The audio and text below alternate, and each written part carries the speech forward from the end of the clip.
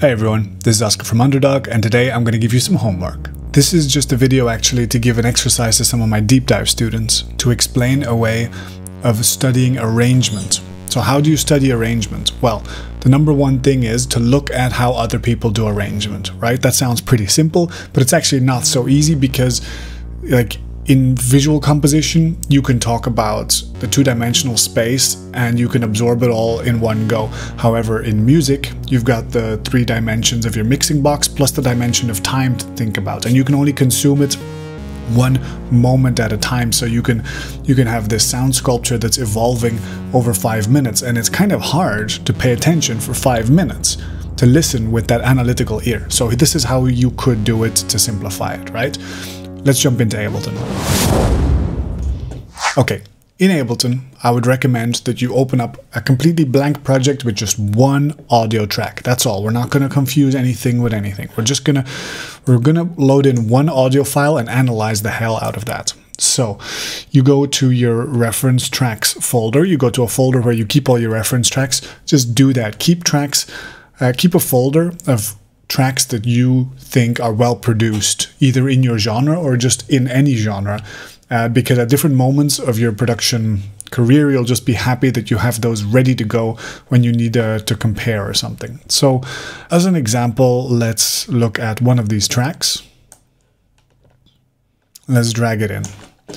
And so one thing that we're going to see is this thing is not going to be at the exact beats per minute that the default is of my set. So that's just something we have to deal with. We have to drag the track all the way to the left, okay?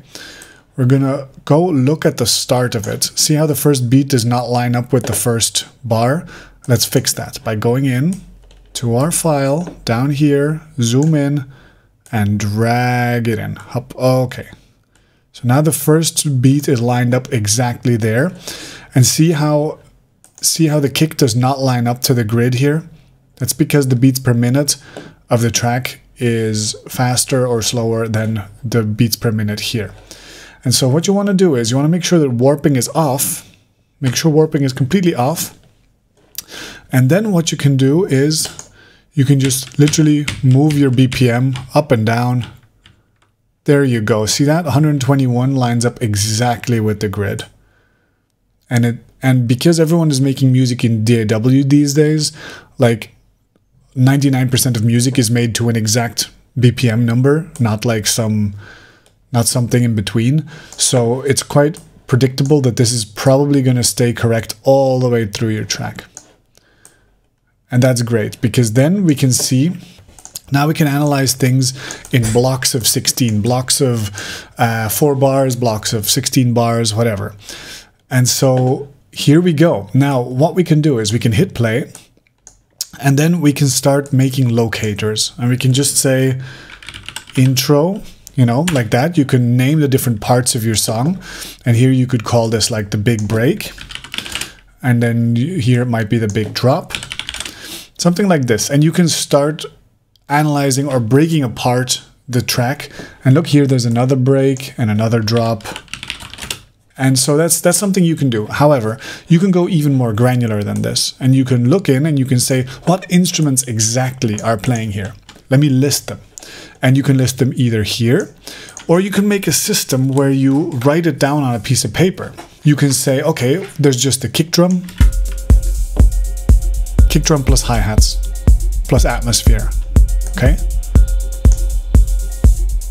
Just kick drum, hi-hats, and atmosphere for the first 8 bars. Same, doesn't change. And like this, you can keep going. Okay. Over time, the bass line is coming in a gradual way. Some tracks, they have it come in immediately. Some have it coming in a gradual way. This is a study. That's what we're doing right now, right? We're learning how other people are doing it so we can decide how we want to do it. So like this, you can then start making notes of where, for instance, the clap comes in, where the various elements comes in, where the energy levels peak, where they go down, and how they exactly decide to anticipate the break, what they do in the break. There's obviously different chapters in this break, like there's stuff going on here, and then there's no percussion here, and then there's some kind of percussion here. So these are things that you can now analyze. It doesn't matter what this exact track is doing. It's just that you can analyze them. And then you also in your project have to have something similar. You have to have some kind of mental model of what am I doing at each moment. This is the moment when I'm teasing the synthesizer. Here the synthesizer comes in. Here the clap comes in. Here all the high elements come in. Here all the high elements go away. Here the kick goes away. Here the bass goes away. Here everything goes away and only the pads and the atmospheres stay. And then everything comes back. These kind of like storytelling. That's what storytelling is, right? So when you make an arrangement, these are the kind of decisions you want to make. And so a good way to get there eventually is like the method of subtractive arrangement that we use a lot in the classes, where you stack all your elements on top of each other and then spread them out over time. But when you then find that your arrangement sounds too flat or too random and it doesn't feel like the storytelling is really bringing you on a journey, well, come back to it with this new lens where you use the vocabulary of another song onto your song. So you say, okay, these are going to be my breaks. I'm going to follow the same energy level contour as another song. These are the kind of decisions you can make. Listen to a few songs as well in your genre. Like, don't just listen to one. Listen to like 5 or 6 of them and make notes for each one of them, and make notes where they're different. Make notes which musical movements you like what kind of arrangement styles do you like. What kind of ones do you want to use in your song?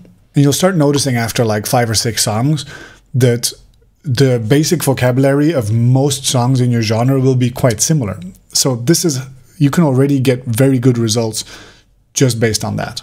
One thing you can even do is develop your own notation system. So for instance, a while back when I was helping a student learn more about this, we developed together a simple symbol system that's not like anything official or anything. It's just something to help us understand. And as an example, it was like, this would be a section where there's the kick drum playing. And if the hi-hats were playing, that was there as well. If the bass line came in, then that would be that, plus the hi-hats, plus the clap, plus a pad.